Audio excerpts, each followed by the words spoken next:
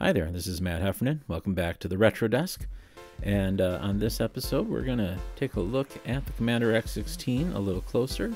We're going to take this old case here, which was from a very cheap HP computer from about 2012. Had a second generation Core i3 processor in it. And we're going to try to sort of upcycle this case to go from a somewhat obsolete computer to an extremely obsolete computer, the Commander X16. Oh, yeah. So you can see all the dust that's in there from 10 years of really not being cleaned. So yeah, we're basically going to reuse the case and this power supply, because you can see it's an ATX type power supply. And that's all we really need for the X16. We don't need any of these other connections, so we're just going to pull those right out. And yeah, we'll disconnect that optical drive in there and try to get all this stuff out. We need to get rid of the expansion cards first before we can pull the old motherboard out. We got a couple of interesting vintage 2012 cards in here, including a video card I had added onto this because the integrated Intel graphics were bad, so that gave me a little boost. I was able to do some basic things finally with that. And another thing I was doing with this back before I was really doing YouTube a whole lot was a FireWire card for doing video editing, good old standard definition digital videotapes. And here we go. We're gonna just unscrew all the little screws that are going into the case, holding the motherboard in place. And then that should just pull on out, just yank it right out by the heatsink. And ooh, there's that dusty old bird there. And yeah, it's served me well, but I don't really use this desktop anymore. And it really is just, it just struggles too much to try to run Windows 10. And yeah, forget about getting Windows 11 on there. I had an old Linux, I think Ubuntu, oh gosh, maybe Ubuntu 16 was running on there. It is pretty old and cranky. But now, here's going to be the very fun thing that we're going to be doing, the Commander X16. This, of course, is one of the very earliest development boards for it. This is, of course, Dev 005. There's going to be about 100 of these dev units ultimately. And there we can see that old ATX power just plugs right in. And then I've got my VGA cable from this old 4x3 LCD monitor that I'm sticking in. Eventually, you're going to see my old 21-inch CRT monitor. That's going to look real nice with this once we get it set up on the real retro desk and not this modern Swedish desk. Of course, there's the keyboard. Oh, but wait, we're not going to peel this keyboard just yet. First, we need to get a word in from our sponsor, PCBWay. If you want to make your own dream computer like the Commander X16 or even a smaller project, whatever it is that you want to create, and it requires either a PCB or some 3D printing, CNC machining, or some combination of that, if you order 10 boards, you can get them for as little as $5 a piece. And as a first-time customer to PCBWay, you'll get a $5 coupon and be able to get that very first board for free. So thanks to PCBWay for sponsoring the Retro Desk. And now let's get back to that sexy, sexy keyboard peel.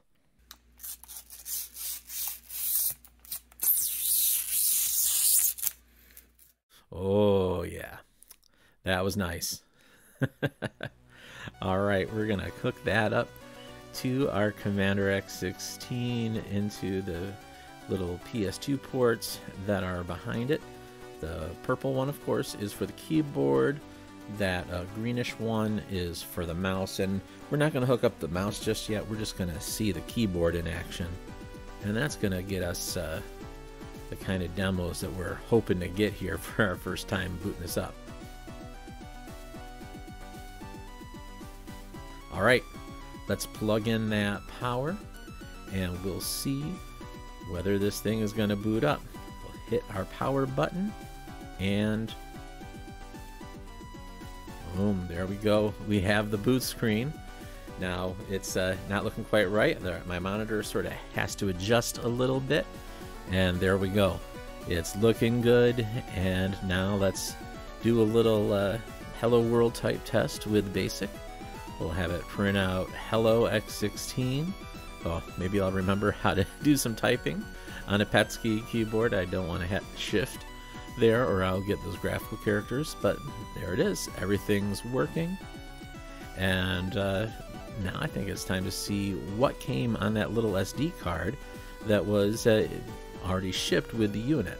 So we're going to use our CBM DOS command with $, and that shows the directory. And look, Chase Vault is right there.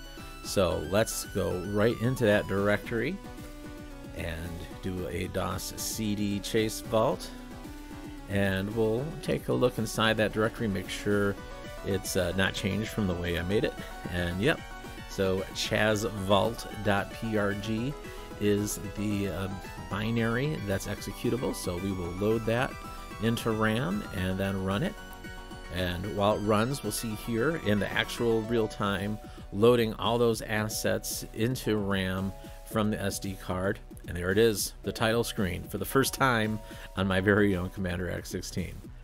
Alright, so we'll play this a little bit, and yeah, it looks exactly how I had hoped it would look. Of course, I had seen other folks play this on hardware, but only on video, never live in person, so that was really cool. Alright, you can see the little propeller, the little fan in the PSU just spins down a bit. It doesn't get up too fast there, but right now we want to just unplug all this cabling, and we'll put the Commander X16 aside, and we'll get into this case and get it ready for putting the board in. So yeah, we need to get that little plate out. We don't want to have anything obstructing us, and we gotta get this mess of cables out of the way and try to jam this thing in there.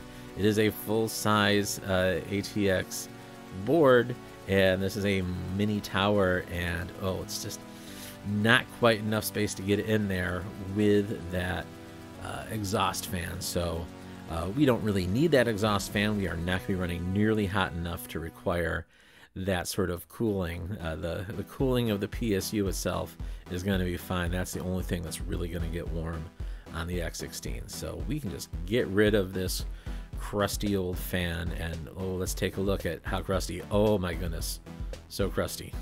Okay, let's get that big spaghetti mess out of the way. All right, we'll get that board nicely positioned.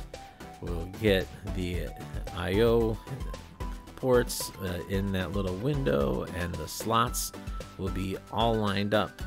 And as a standard ATX board, it has the expected screw mounts, so we can just screw it right into the motherboard in those pre-drilled holes that we had the old motherboard in. So makes that nice and convenient. So pretty much any ATX type case and power supply, if it has that type of connector, you're able to get the X16 up and running. So you don't have to buy anything custom, just it's nice off the shelf. And if you have an old case that you're not using, it's really a perfect application here to take a computer that you're not going to use anymore and turn it into something a little more fun, a little more retro, even though it looks like, at least for now, a monstrosity from 2012, the cheapest desktop computer I could buy at Staples at the time. So here we can see it's nicely positioned in there. We got all the expansion slots lined up, so once we do get an expansion board, those should fit in quite nicely. The case is deep enough. You can see how far back that motherboard is set that you can get a pretty tall expansion card or a cartridge to fit in there, no problem, even if the case was fully closed. So we're gonna get the PSU plugged back in and start it up, and uh-oh, the fan didn't want to go too long. And yeah, I think we know why that's happening. I've seen this before in videos other people, notably Dave Murray, the 8-bit guy who invented this computer. He's found that sometimes if you're not careful, you can end up shorting some of the pins on the back of the PCB. Of course, the peril of having all these old school through-hole components is all those sticky outy bits on the bottom are all metal, and that's no good. So this little foam sheet that came with it, that was shipped in, I was putting that on the desk before to keep the desk from getting scratched, and I can also use that as an insulator, so that's what I'll do. But what I'd recommend, again, because like I said, there's so much space in a standard case, that you can put some pretty tall offsets in there, and that'll keep all of those contacts from getting shorted if you have an interior steel case like this. So now we're just gonna make sure with a little smoke test before we screw it back in there that we haven't messed anything up. And yeah, don't try this at home. This is kind of a janky situation here for the X16. But we'll plug the PSU back in and try to power it up, and yep, everything looks good. So of course you have to try chase fault one more time, make sure everything is working as expected, and then I take my trusty awl and I just do a little poking through each of those holes, and that should give me enough purchase on those little screw holes on the side of the case to get the board screwed back in there, so that only those screws are making contact, and none of those pins that are sticking out the back. Those should all be nicely isolated by that foam. Alright, get those screws back in and plug all these cables back in. And I also thought I'd be smart by just taking the old optical drive out. Of course, I gotta take that front fascia off first, and just pop this guy out. And oh yeah, we'll have a good look at the old optical drives, another thing we don't really use anymore. And that gave me enough slack, just barely, to get the power switch cable over to the power switch header on the board. And we'll see if the power switch that came with this case works. But first we gotta get the fascia back on so we can actually hit that button again. And then we will get some power back into the PSU and see if this will work. And as you can see, as soon as I plug the power into the PSU, it turns right on. And that's because the wiring for the power switch, yeah, it's not right. It's not what the board is looking for.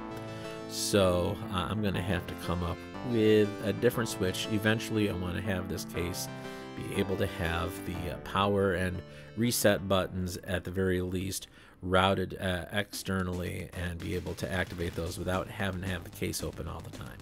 Might have a nice glass top case or something, but hey, there we go. Just gonna use the switches with the case open for now and set the tower back up, and our X16 is ready to go, with the exception of our keyboard. It's still sort of plain Jane, so we're gonna take those stickers that Kevin Williams from TechSelect sent me and get this nice and customized for the Commander X16. There we go. Nice logo up there in the corner. We gotta get rid of the Windows key. Don't like the Windows key.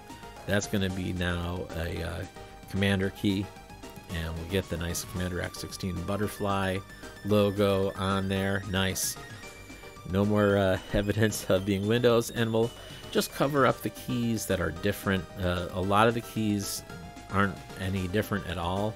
There's no special use for the Commander X16 or any sort of Commodore 8-bit computer, so I'm not going to bother with the stickers on there. I don't really like the feel of the stickers. They're kind of awkward to type on, so eventually I will have one of the proper custom keyboards for the Commander X16, either the version of this Perix keyboard that has the printed keycaps or the deluxe WASD keyboard that is a fully mechanical keyboard, Cherry MX switches that I can select exactly which kind of switch I want and have the nice full stroke keys with these printings on them.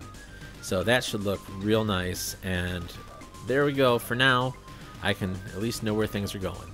So let's pull that SD card, and now we'll pop it back in, load it up with a program that I had on my other computer, and now we'll see in there is Patreon.prg. You've seen me load it many times because these are the folks that help make the Retro Desk possible. Our patrons, thanks to each and every one of you for everything you do, and it's because of you that now you get to see your names up on a real Commander X16. So thanks again, and if you're not a patron, go over to Patreon and you can sign up and get these videos ad-free before they come out.